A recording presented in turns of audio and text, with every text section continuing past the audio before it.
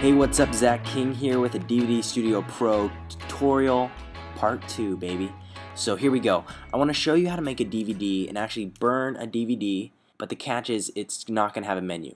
There's a lot of reasons you would do this in real application, so I'm going to show you how to do it. I'm going to grab my footage here. It's called DVD Studio Pro Video, and you can see the status here is it's encoded, these green circles, just like we talked about in the last part 1 tutorial. If you missed that, click right down here. Here's an annotation. So this is our outline view here of the actual menu. Now there's 3 views. You have a graphical view, an outline view, and a story view.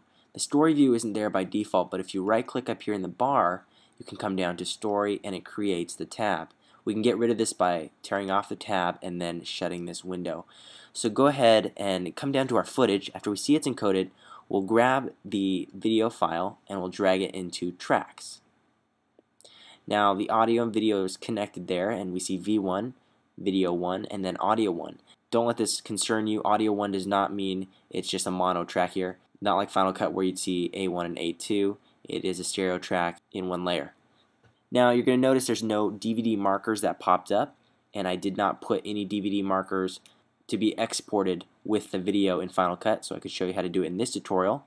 If you come here and select above this playhead line, you're going to see we can hit, well, let's open this up first, pull this back.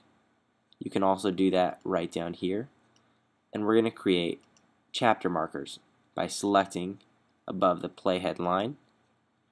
And so I've created 5 markers. You can see a thumbnail for each one down here, and you could even save this still.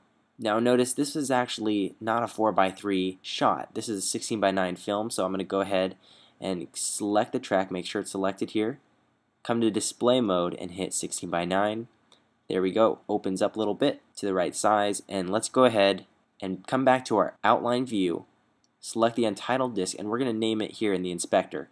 This is the inspector. You're going to see a lot of important things in here, just like in Motion. The inspector is one of the most critical windows in this software.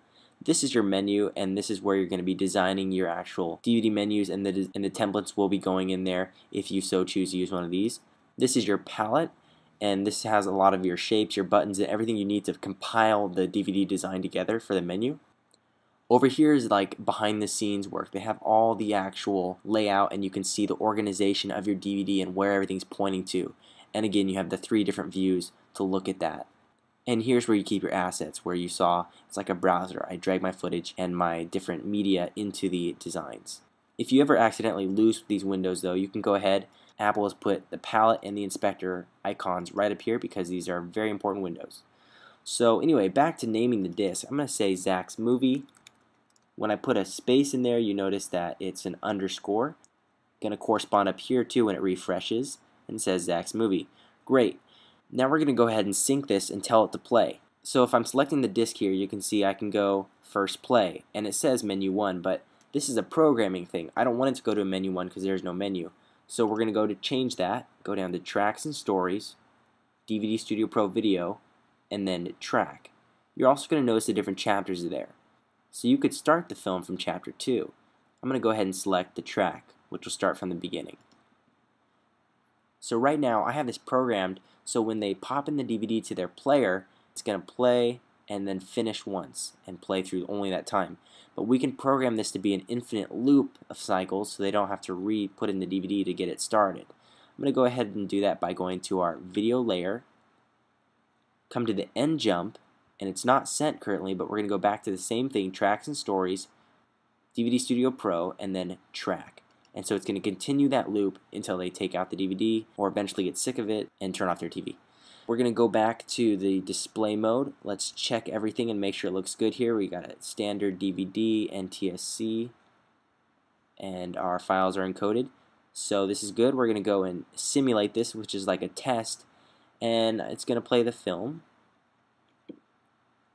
Now I'm going to pause it here, and we're going to change the pan scan to 16:9 so we can view it correctly. This is not going to change anything of the burning of the DVD, these resolutions, or the display mode. This is going to see how it's supposed to play back. We want to match these settings. So we could test out the different markers, and I'm going to play it again. Help me. I need Final Cut King. I'm on.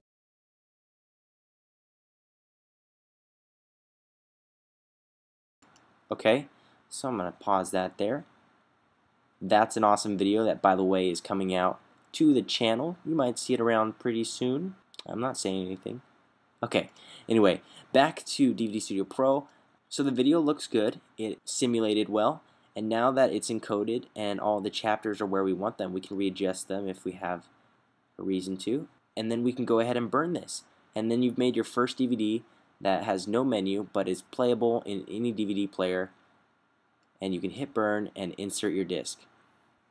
Tune in for the next tutorial, part 3. I'm going to be showing you how to make a DVD template, a DVD from one of these templates, and we can customize it a little bit and then make a very nice menu that's very presentable and professional. Check out my channel, Final Cut King, and the website finalcutking.com for more training and products.